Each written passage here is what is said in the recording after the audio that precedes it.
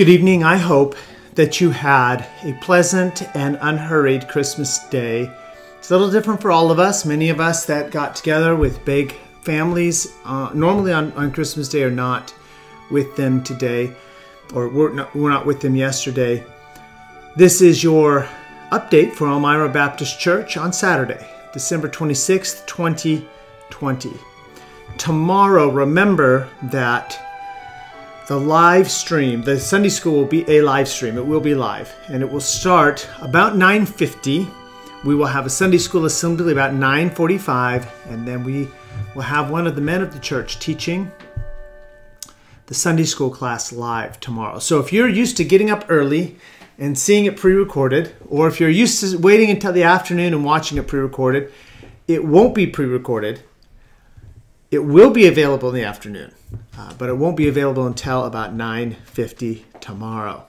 And then the morning worship at 11 o'clock. We'll be going back to our study of watching Jesus work in the book of Mark, and specifically we're going to watch him command the demons tomorrow. Quite a story.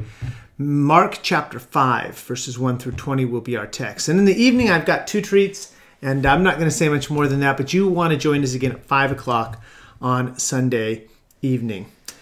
Let me make a request. I don't often make this request. I did last Saturday. But if you are considering end-of-the-year giving, would you consider giving to Elmira Baptist Church's building fund? Now, IRS rules require your gift to arrive at the church in one of the offerings by December 31st or be postmarked by December 31st. Our last offering for 2020, we will take at the New Year's Eve, December 31st service. But if you won't be able to be with us either tomorrow or that Thursday, you'll need to get that gift in the mailbox, or you can give online, elmirafamily.com/donate. Again, our P.O. Box is P.O. Box 160, Elmira, California, 95625. Please be praying for the services tomorrow. I know God wants to bless us, but we need His Holy Spirit. We need His presence in the services tomorrow. I want to look at the visit of the wise men tonight. And I want to look at their visit. It probably took place a year and a half after Jesus was born. We see in Matthew chapter 2 that Herod inquires of them as to the time that the star appeared, and then later Herod sends his soldiers to kill all the children 2 years and younger.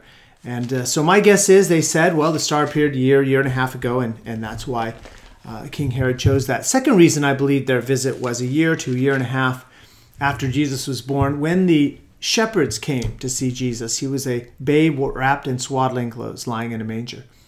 By the time the wise men arrived, it says, when they came into the house.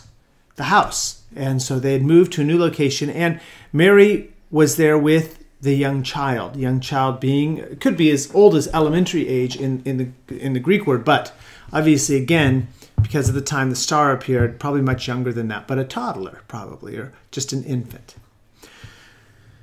Here's our reading, Matthew chapter 2. I'm going to pick it up in verse 7. Then Herod, when he had privily called the wise men, inquired of them diligently what time the star appeared.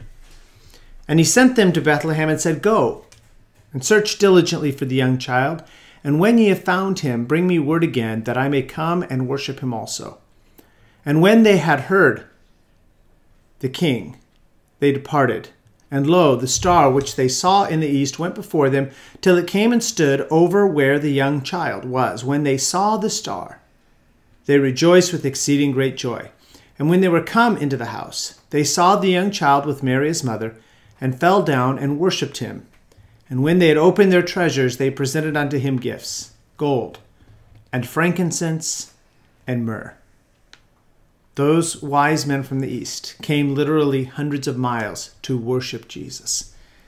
Could you join with us virtually, if you need to, tomorrow to worship the Savior?